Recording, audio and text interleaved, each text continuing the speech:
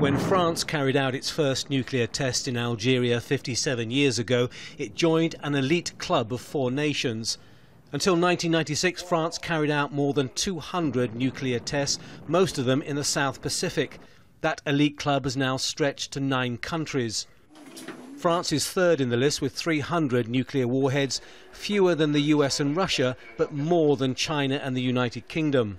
Well, the French tend to think that as long as Russia is a potential military threat to Europe, and as long as there are a number of threatening nuclear powers in the world, it's safer to keep nuclear weapons than to get rid of them, especially since we already have a well-functioning arsenal.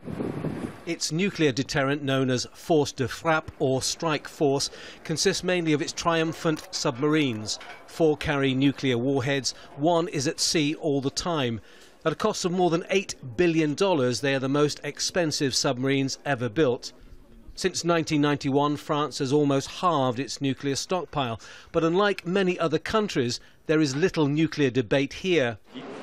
All political parties, except for the Greens, and most of the general public seem to be in agreement that nuclear weapons are a necessity.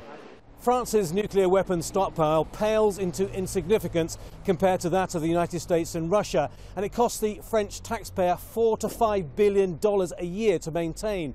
But this is not just a case of money. For the French, it's also about prestige. Many feel a collective pride that nuclear weapons ensure France does not have to rely on the US or NATO for its defence. To be with big muscles. You have big muscles, so you can say, I am the dominating